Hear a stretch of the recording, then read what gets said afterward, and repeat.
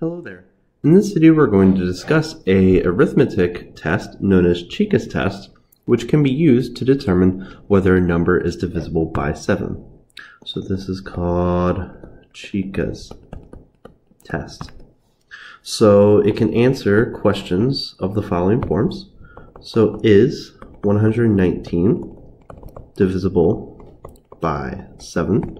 So does 7 go into 119 evenly? You could even make this a little bit more larger. So is 2,261 divisible by 7? And say is 47,481 also divisible by 7. So in this video, we'll just discuss how to use Chika's test to determine whether a number is divisible by 7 or whether it's not divisible by 7.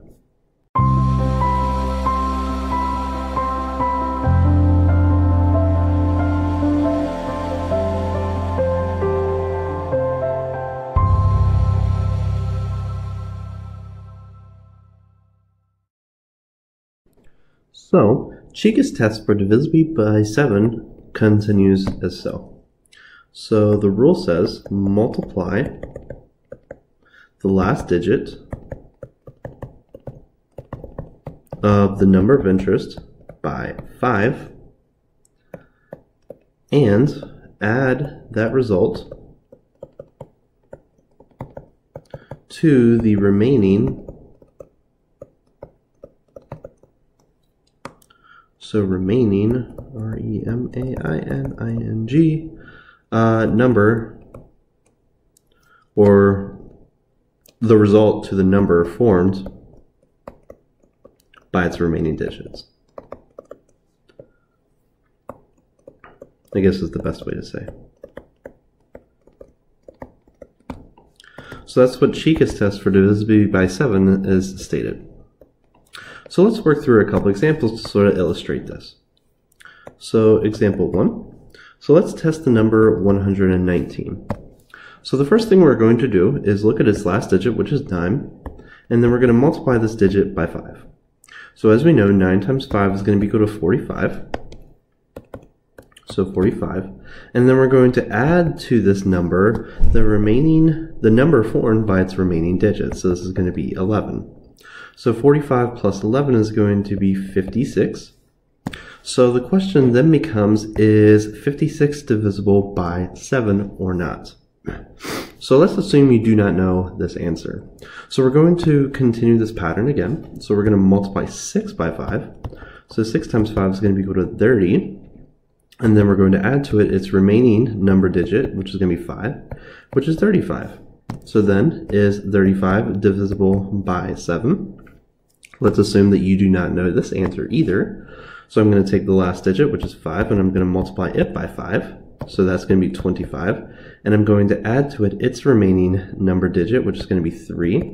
So now we get 28. So is 28 divisible by 7? We can continue this pattern on if we want to. So 8 times 2 is going to be equal to 16. And 16 plus 2 is going to be equal to 18. Just kidding. We need to multiply the last digit by 5. So 8 times 5 is going to be 40. And 40 plus 8 is going to be equal to 40 plus 2, sorry. It's going to be 42. So is 42 divisible by 7? Well, you should have already known that some of these digits are already divisible by 7. So we can conclude here.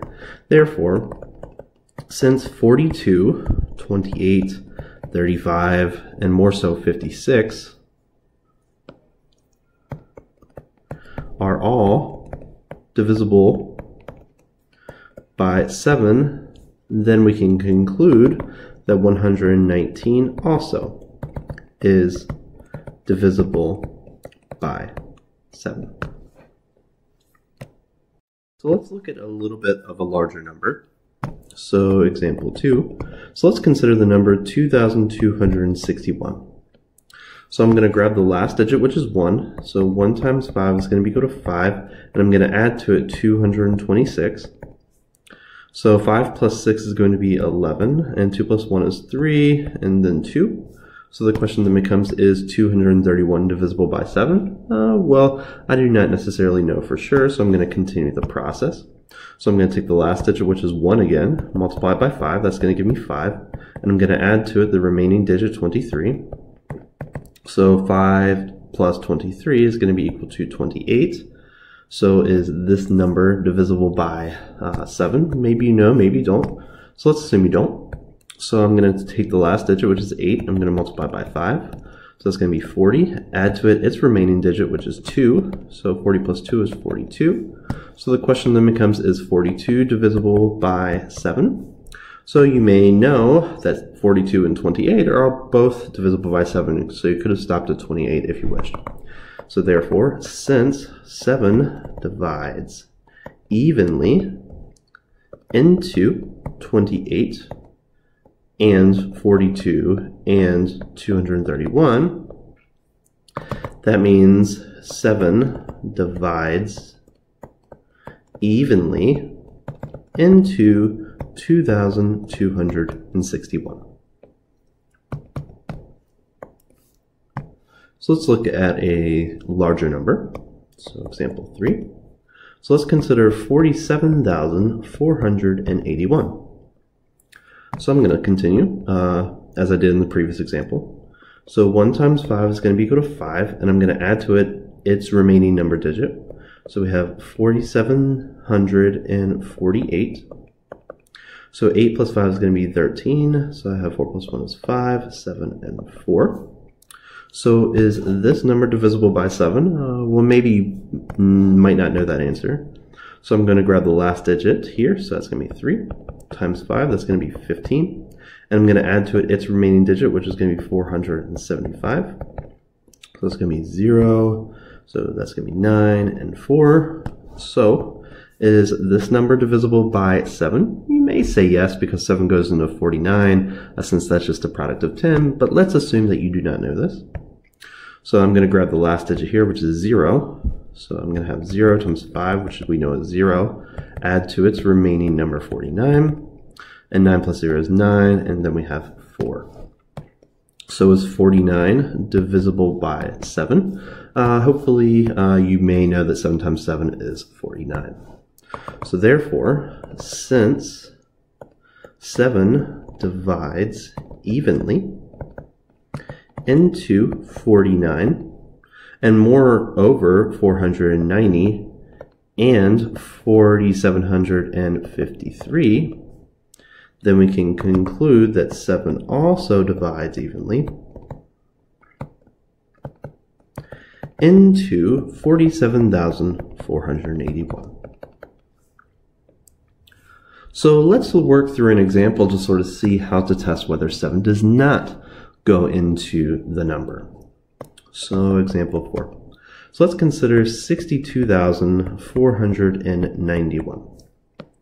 So I'm going to grab the last digit in here, so that's going to be 1. So 1 times 5 is going to be 5, and then I'm going to add to it its remaining digit. So 6,249. So 9 plus 5 is going to be 14, carry the 1, so 4 plus 1 is 5, 2, and 6. So is this divisible by 7? Maybe you know, maybe you don't. So let's continue. So 4 times 5 is going to be 20. I'm going to add to it 625. So that's going to give us a 5, 4, and 6. So 645 divisible by 7. Maybe you know, maybe you don't. So let's continue. So 5 times 5 is going to be 25. I'm going to add to it 64. 5 plus 4 is 9, and 6 plus 2 is 8. So is 89 divisible by 7? Maybe you know, maybe you don't. So let's continue. So its last digit is 9, and 9 times 5 is going to be equal to 40. I'm going to add to it its remaining digit. So we have 48. So is 48 divisible by 7? You should know the answer to this, but let's assume that you don't. So we have, let's grab the last digit, so 8. So 8 times 5 is going to be 40, and add to it its remaining digit, which is going to be 44. So is 44 divisible by 7? So maybe no, maybe don't. So let's continue. So 4 times 5 is going to be equal to 20, Add 4 to that, that's going to be 24. So is 24 divisible by this number? Maybe you know, maybe you don't. So maybe you can pause for a moment to see where there is a minor miscalculation. If you notice that 9 times 5 is not equal to 40, then you are correct. So let's just make that modification just slightly. So we have 9 times 5 is actually equal to 45, right? So 45 plus 8 is going to give us a slightly different answer, namely 53. So 53, is that divisible by 7? Maybe you know, maybe you don't. So what do we have? So we have 3 times 5, that's going to be 15. And 15 plus 5 is going to be equal to 20. We should know that 20 is not divisible by 7, so let's assume that you do not know this. 0 times 5 is going to be equal to 0, and 0 plus 2 is going to be equal to 2. And I definitely can stop at this step. So what do we have? So therefore, since 7 does not divide evenly into the numbers 2, 20, 53, and of course you can see how it's easy to make simple arithmetic mistakes if you're moving fairly quickly. So we have 48, 89, 48, 89, and we have a few other numbers as well, 645, 645, and 6254. So from this process, this Chika's test, we can determine a lot of other numbers that are also divisible or not divisible by 7. So since all of these are true, where our conclusion pretty much terminated at the number 2, because 2 is less than 7, and there's no number that divides into 2 besides 2 and 1, so therefore we can conclude that 7 does not divide evenly into 62,491. So this is Chika's test and how it's used to test whether a number is divisible by 7 or not.